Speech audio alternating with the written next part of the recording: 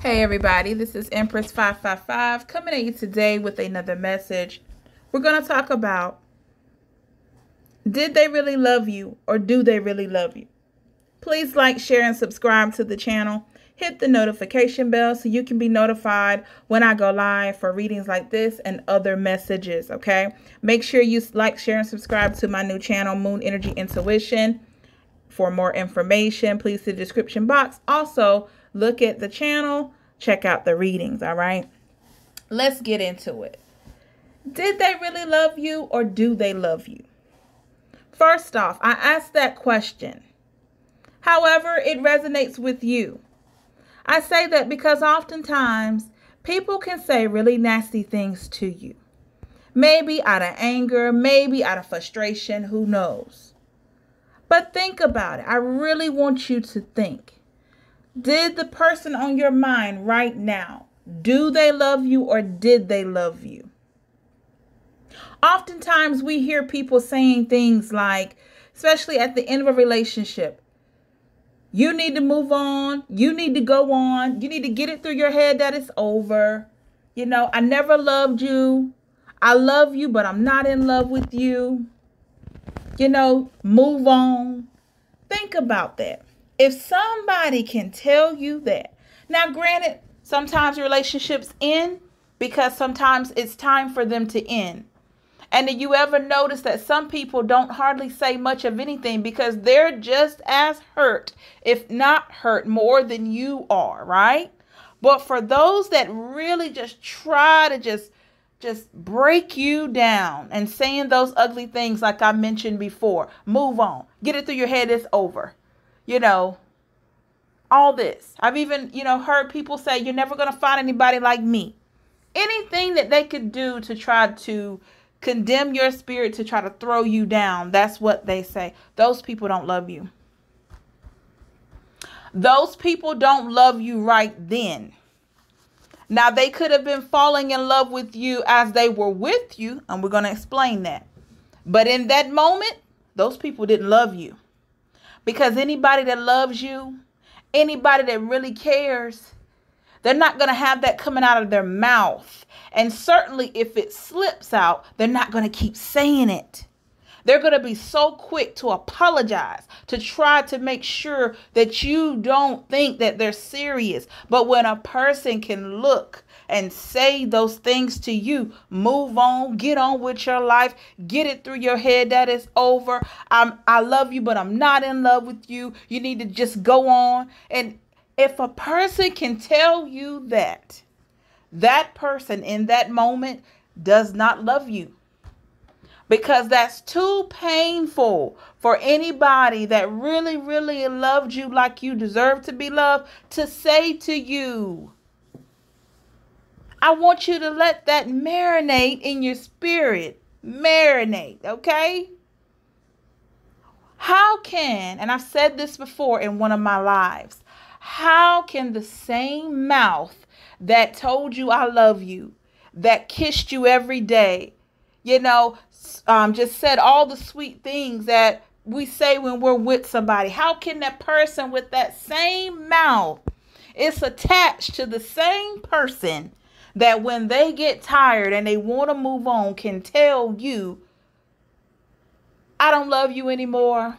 You need to move on. You need to do this and you need to do that. How can it be like that?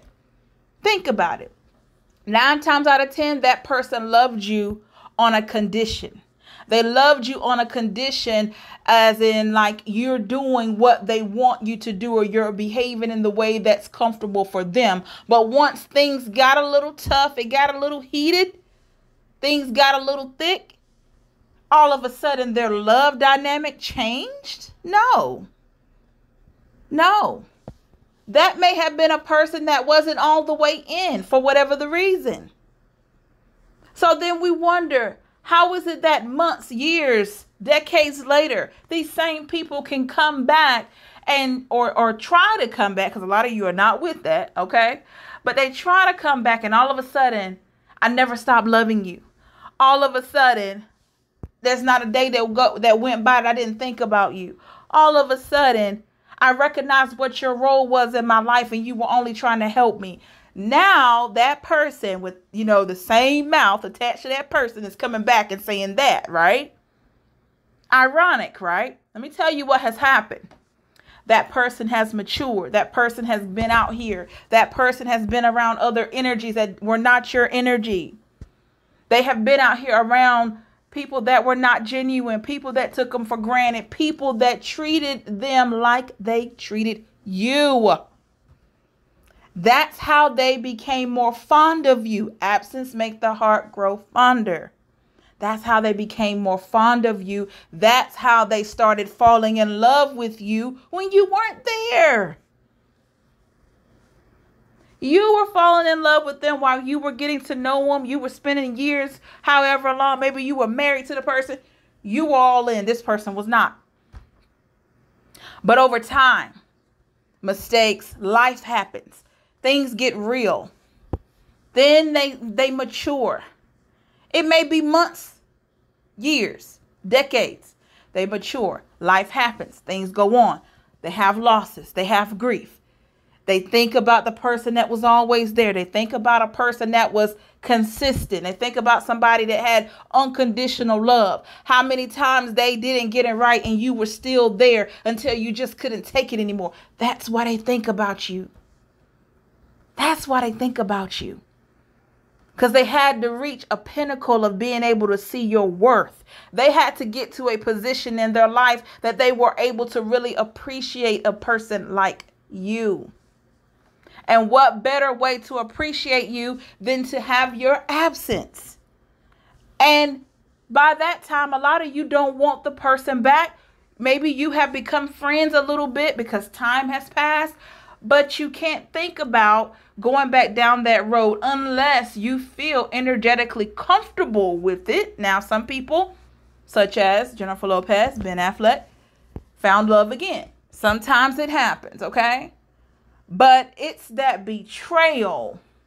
It's that lying. It's that deceit. It's that Seven of Swords energy, deception, that makes it hard for you to ever trust that person. You may become friends. You may always love and care about the person, but you'll never forget what they did. And I'm going to be honest. A lot of times, if you wouldn't have went through what you went through with that person, you wouldn't have transformed to whom you are, the person that you are now, and you wouldn't have accomplished what you have accomplished, because that heartbreak, that disappointment, that betrayal that you went through because of them really helped motivate you to get back out there, start that business, become more health conscious, become a motivational speaker or whoever, to really, really focus more on you, see things as being precious, such as life, being more helpful, only want to surround yourself with people that appreciate you. If it wasn't for this person breaking your heart and leaving you, I'm going to be honest with you, y'all, you probably would have never discovered this version of you. So thank that person. Be grateful to that person that they decided to be like that. You didn't like it, but I'm telling you, it did something for you. It did something for your growth. On the downside, they have to sit back and look at how much you've changed. Look at how much you've grown. Look at how many years have went by or months. And look how you're looking. Look how you're faring. And try to think about what life would have been like if they had stayed with you. We can't do anything about that but continue to wish them well. All right, everybody. Thank you so much. Please like, share, and subscribe. Hit the notification bell so you'll be notified when I go live. And for other readings, leave me a comment to let me know how it resonates. Okay. Thank you. Stay safe and blessed. All right. Goodbye. Have a great one. Bye.